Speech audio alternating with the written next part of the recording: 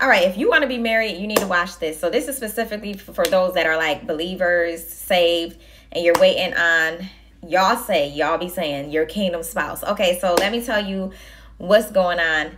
All right, it's why some of us are not receiving those blessings or their spouse. So recently, God has been dealing with me. Like, I've always recently have to pray for my future husband. Like, he reveals certain things to me about him, his weaknesses, his traumas, certain things that he deals with, insecurities. And God have been having me to intercede for him, pray for him, pray about this, and for like months now. And I'm like, oh my gosh. And it, like, recently I just stopped and I was like, why do I have to? I'm just like, I ain't even dating nobody. I'm like, why? I'm kind of like, why do I have to keep praying?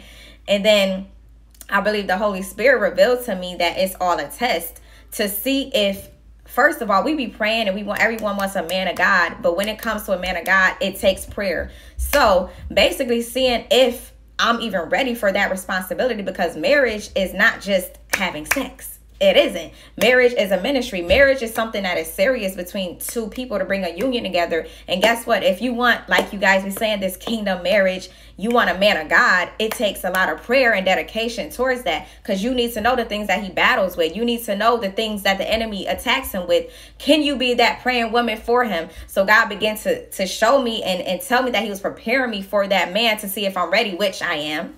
You know what I'm saying? I am. So I've been praying, I've been interceding. So now God can trust me to bring that man to me. So right now, God is seeing if he can trust you. If you have no prayer life, and you haven't been praying, it's not specifically for a husband, because that's not what you should just be praying for. But if you don't even have the insight to do that, you're not ready. God is not going to send that person. So right now, let's just get ourselves together. Let's heal. And guess what? Intercede. Do you even know your purpose? Are you even walking in your purpose? Because when a man of God comes, he needs to see that. If he's not seeing that, he's going to look past you. So sometimes we're asking God to do certain things, and God, we need you to do this. I just keep seeing people saying, my kingdom spouse, you don't pray. Can